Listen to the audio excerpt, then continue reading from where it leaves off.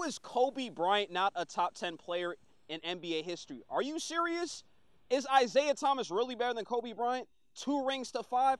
How can you leave off a guy who has more points than Michael Jordan? How can you leave off a guy who, let's be honest, outside of Michael Jordan, who would you rather have in the fourth quarter other than Kobe Bryant?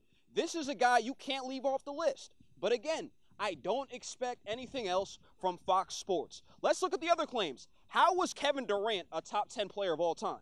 How? Maybe a top 10 frontrunner of all time. This is a guy who chased and went to the best team in the league. Of course you're going to win a championship. Yes, he's one of the best scorers, but top 10 of all time over Kobe and Larry Bird, Magic Johnson. How are these guys rated ahead of LeBron James? LeBron James, number 6? Can you really look yourself in the mirror and say LeBron James is the 6th best player of all time? Let's be real. This is 1 + 1 = 4 stupid.